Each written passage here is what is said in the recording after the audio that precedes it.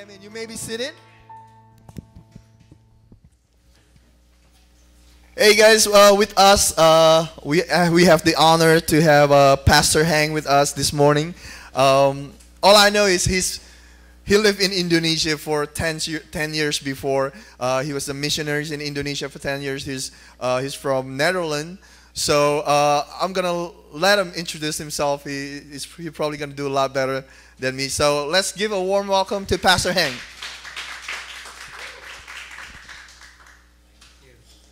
Thank you.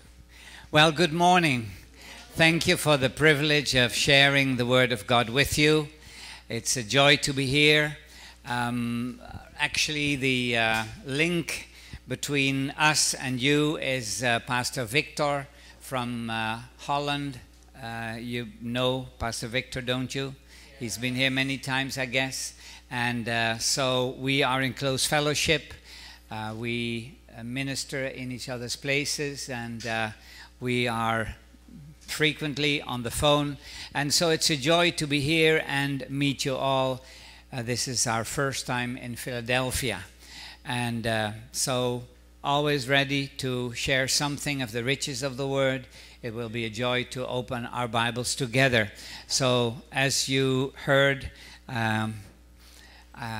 we were missionaries in Indonesia, and that was also a long time ago when I was still young. Moved there late 72, I guess it was, and we stayed there until 1983, but have been back quite often. Actually, this year I already have been back there for 3 times. So, but we are happy and thankful to be able to minister and pastor a church in the eastern part of Holland, and we have quite some Indonesians in our church as well. So we never lose our opportunities to speak and eat Indonesian. So that's also good. My wife is from Indonesia as well. She was born there and raised in Holland. And with me is my son-in-law. His wife was also born in Indonesia while we were missionaries there. And so Michel is our assistant pastor, and he's being groomed to succeed us when we will have our retirement age, which will be coming up soon. So I want Michel to just give you greetings too. So, good morning. How are you all doing? Yeah, good. Well, you guys really remind me of JC Generation from Delft, Holland. Pastor Victor's church. He has like a youth group. Same atmosphere, the same people, Indonesian.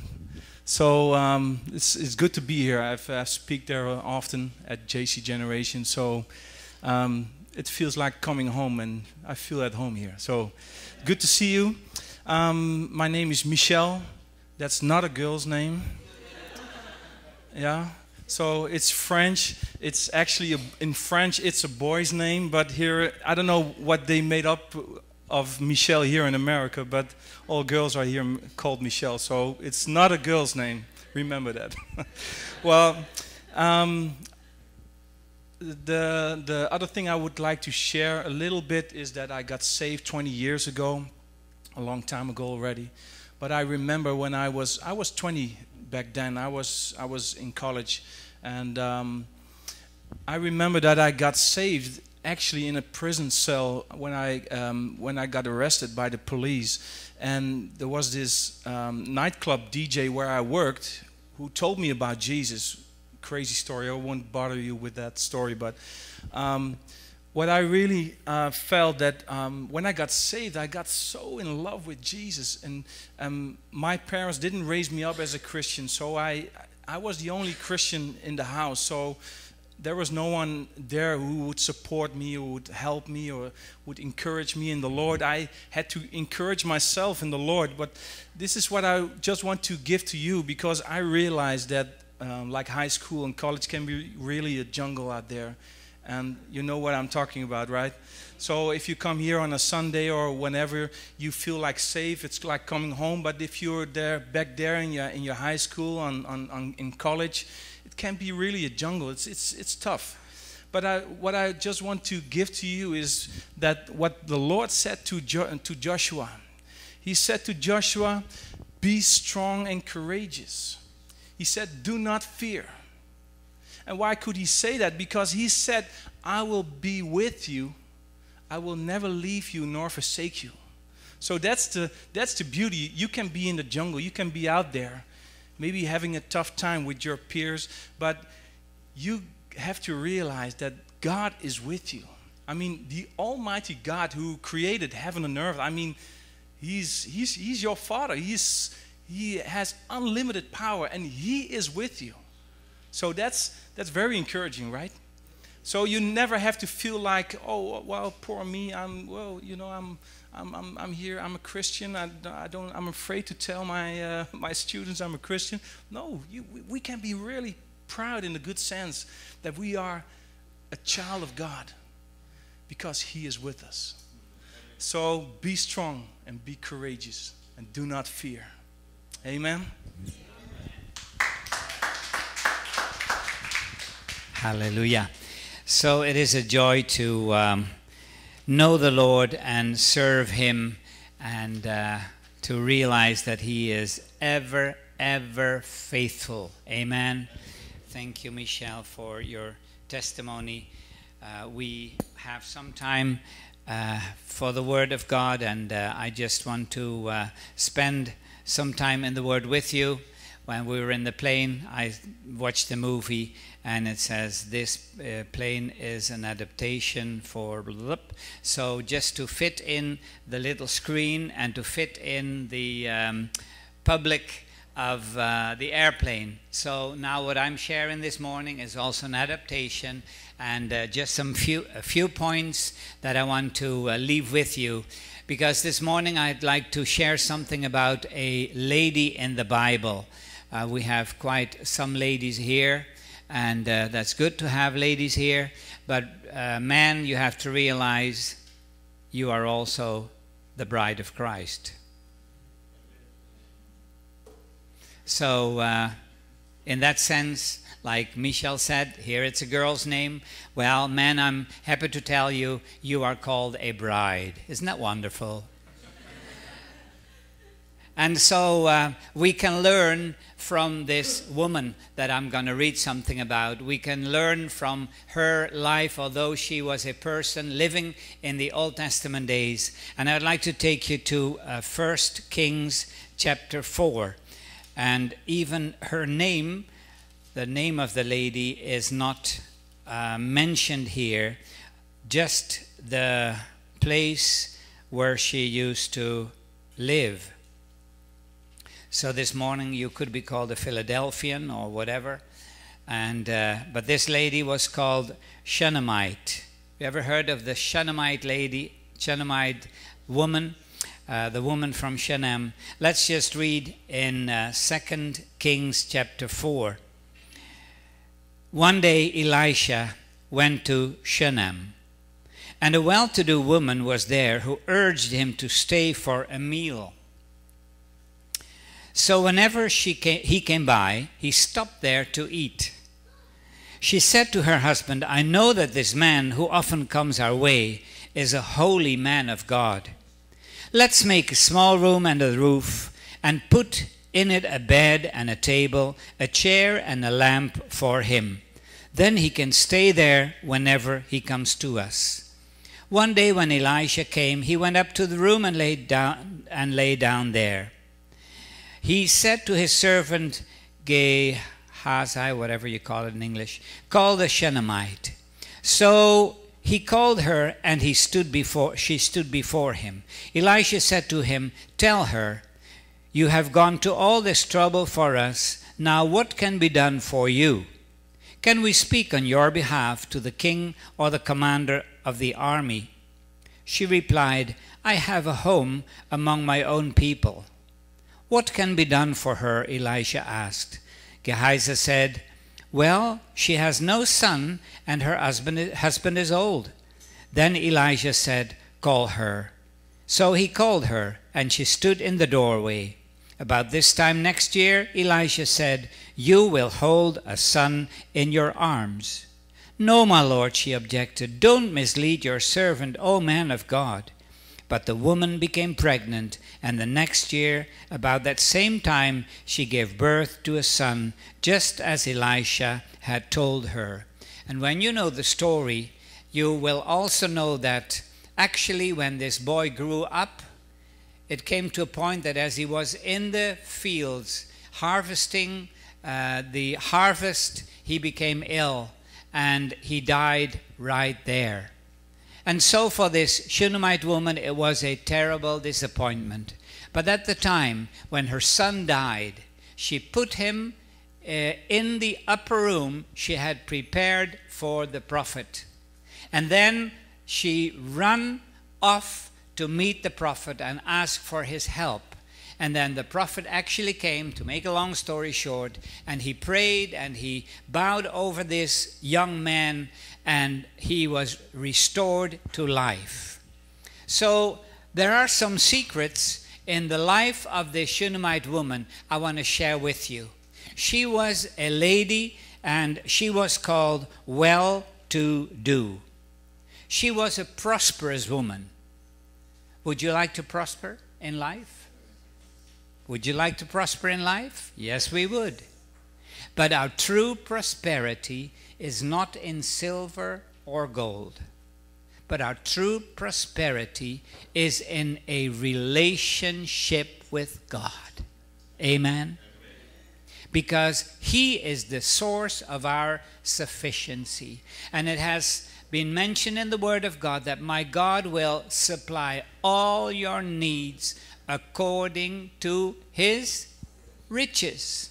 So I am a joint heir of the riches. Beautiful. You know, it says we will be provided according to His riches. Amen? It doesn't say out of His riches, but according to His riches. That's proportionate. You realize that? Because when you meet a millionaire, it's English. Sometimes I get confused with all these languages.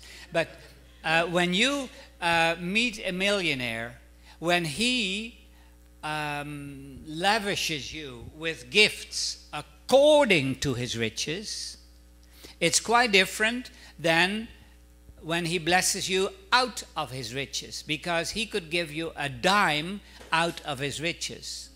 But that wouldn't mean according to his riches, because when you meet a millionaire and he blesses you out of his riches, he could give you anything. But when he blesses you according to his riches, it is a wonderful blessing. So God has promised that He would bless us according to His riches. So when we are in relationship with Him, that is what I call true prosperity. True prosperity. And so this woman was a prosperous woman, and I want just to catch and see some principles in her life that could also be valuable to you and me, and will be valuable. The first thing that I just realized when I read about this woman, she was a woman that honored the Word of God. She honored the Word of God. Heaven and earth may pass away, but the Word of God will always remain.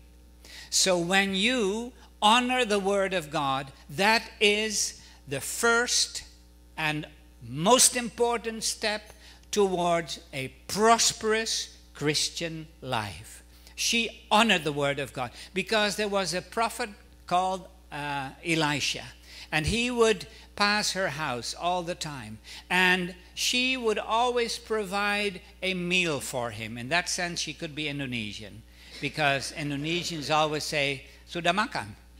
Have you already eaten? And if you haven't, okay, then there's a meal for you.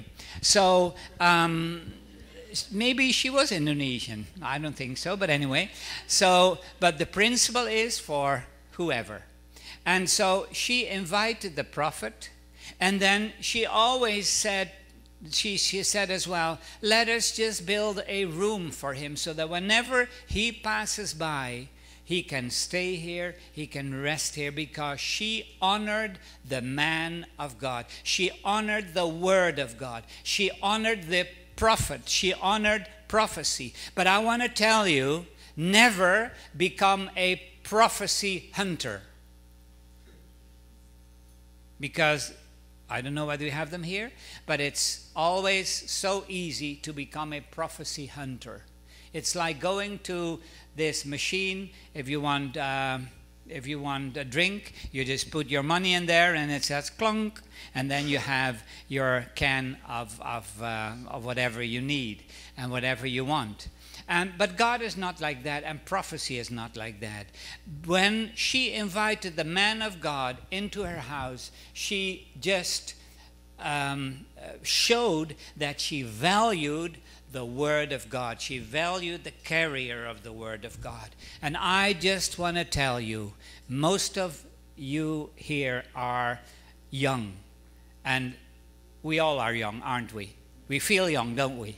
So, but it's so important. This is the most important foundation in your life. Honor the Word of God.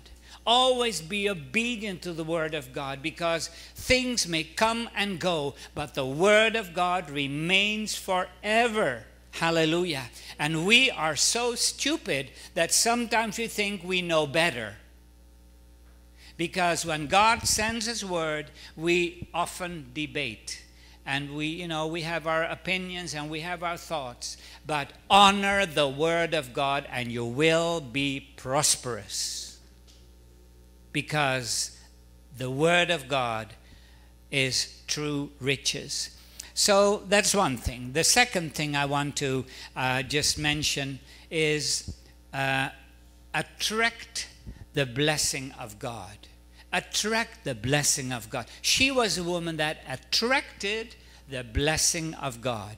Now, how can we attract the blessing of God? Because we know blessing is because of God's grace only. We can't earn blessings, we can't deserve blessings, but we can attract blessings. And how can we attract blessings? It says in the Bible, it's a very well-known scripture, Matthew 6:33, seek ye first the kingdom of God, and all these things will be added unto you. It says in Dutch, they will be thrown towards you. Isn't that wonderful? When things are thrown towards you, it hits your heart, and you just have to catch them. And this was a woman that attracted the blessing of God. And another thing is, she attracted the blessing of God. It says in Matthew 10:42, there's no time to read it, but you jot it down. Matthew 10:42, it says, when you receive a righteous person, you will receive the reward of the righteous. When you receive a prophet, you will receive the reward of the prophet. So it is a thing you do by which you attract the blessing of God. We have a special room in our house for ministers. And we have received many ministers down through the years, just like this woman here has done it. And I can tell you, God has richly blessed us by receiving prophets and righteous people and receiving the ministry of God. So attract the blessing of God. Always be in the place where God can throw His blessings towards you. My third point is this: be content. When she was asked, what can I do for you? She just said, I'm rich. She didn't use those words, but she was just content. She was content. She says, I am rich because I am surrounded by blessing. This is my paraphrase. I'm surrounded by blessings. I've got all these things, and I'm just such a blessed person. We have a little tile on our wall in our hallway when you enter our house. It says, count what you have and not what you miss.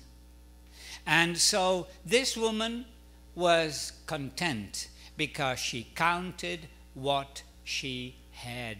And it's very easy, even for a Christian, to become discontented.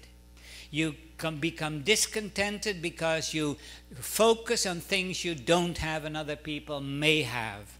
But never compare yourself to others. Be happy with what God has given you. Because if you would have needed more, He would have given you more. And He may give you more in due season. But be content with what you have. Because a discontented Christian is a burden to his surroundings.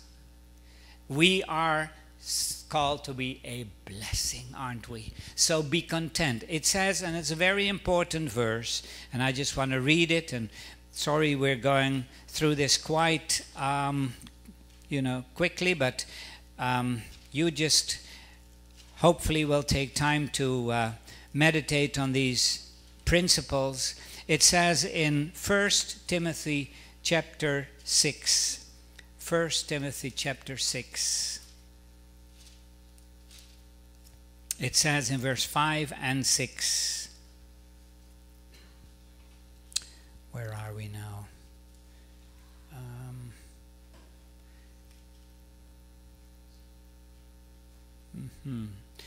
Yeah, 6.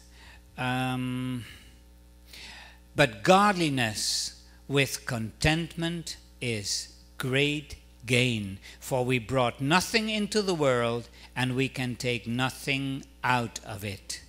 That's verse 6 and verse 7. So there is contentment. This woman never had a baby. Her husband was old, it says. She never had a baby, but she was so blessed with what God had given her. And she boasted in the blessing. She says, I have my family here. I have everything I need. When she was asked, what can I do for you? She said, I am content. Hallelujah. And this is so important, that whenever you pray, whatever you do, that you are a grateful person, because gratitude is the key of prosperity, a key to prosperity. Thankful for what you have. Are you thankful people? Yes. Hallelujah. Because that brings great contentment. And this was a woman that was a godly woman and also a contented woman. No, time is running out. Fourthly, you have to realize that you are not above disappointment and hurt and pain. So I could go on a little more, like you said. Okay, yeah. So, but anyway, it's good to be reminded. But you have to realize, although you are a Christian, although you are a blessed person, you are not above disappointment and pain and hurt. But even in the disappointments, even in the pain, even in the hurts that you go through, know that God is faithful. This woman, it's a long, long story, and it even continues in chapter 8, that how this woman became a testimony to others. But you can see here that her child, her God-given child, the supernatural child that was entrusted to her because her husband was already old, the child that was given to her actually died. And what a disappointment. But this did not defeat her. Are there any persons here that have never been disappointed? You know, sometimes I meet church people and members in our church that say, oh, I'm so hurt by other people. And then I usually tell them, well, join the club. Because we all have our disappointments. But hallelujah, when we focus on God, He will be faithful. And when this child died, what did she do? She took the dead body of her sweet boy. She took the dead body and put it on the bed where the prophet had prophesied to her. Because when she came to his room, and when she was called in and he started prophesying over her, she brought her dead son, her disappointment, her most painful experience, she brought it right back where it all started, in the presence of the Lord, where the word of God had gone forth. She put him there, and then without stopping in her ways, she went back to her, she went to the prophet. You just read it. And when she was asked, how are you doing? She said, everything is all right. That's awful. When you just have a dead son there, how can you say everything is all right?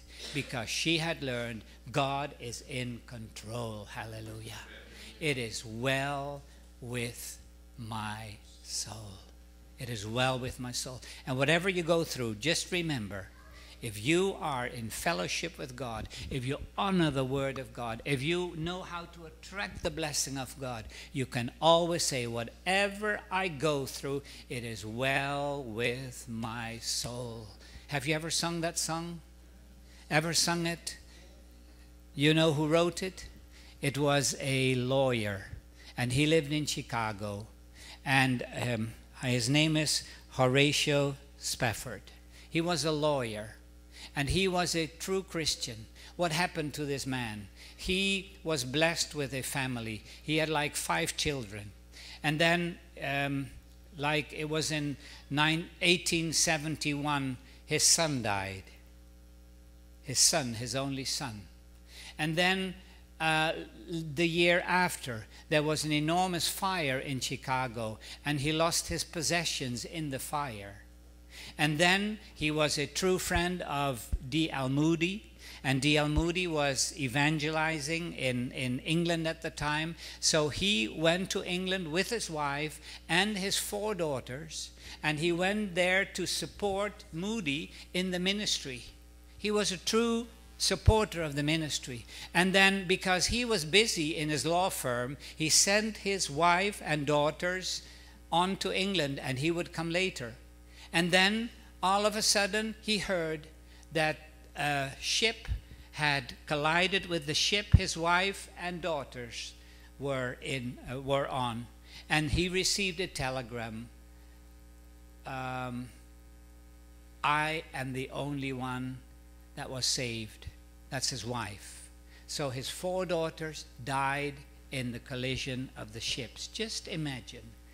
And you know, it's terrible if you go through that. First your son dies, and then 4 children die. So you're childless at the time. 5 children gone.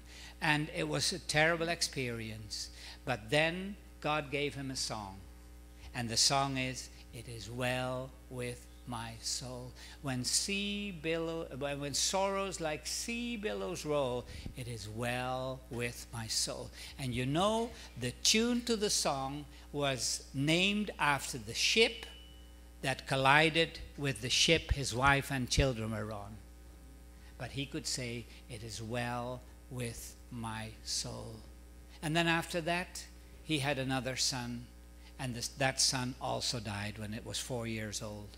Terrible. He still had 2 daughters later, and then they went to Israel to be missionaries there. But the church didn't understand him, and they said, well, probably this is God punishing him because he goes through so much troubles. But this man said, it is well with my soul. Hallelujah. This is what the woman said. Everything all right. Dead son. And yet she could say, everything is all right. And just learn to praise the Lord in the midst of your troubles, because that will carry you through to victory. Hallelujah. So I pray that you and I will always be prosperous people in God. Amen. That we will be just like this woman, well-to-do, because we have a God who provides us with everything. Amen. Let's just pray. Father in heaven,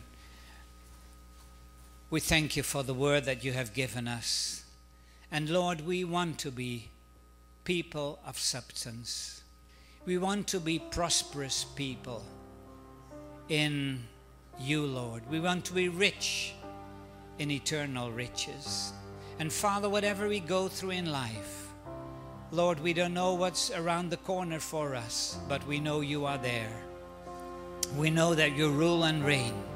We know that you will give us everything we need, and you will always be with us, because you will never leave us or forsake us.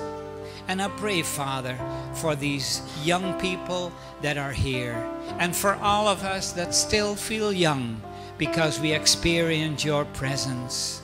Father, I pray that we will follow these principles, that we will always be people that honor your word, that honor the ministry of the word, that value the fellowship of the saints.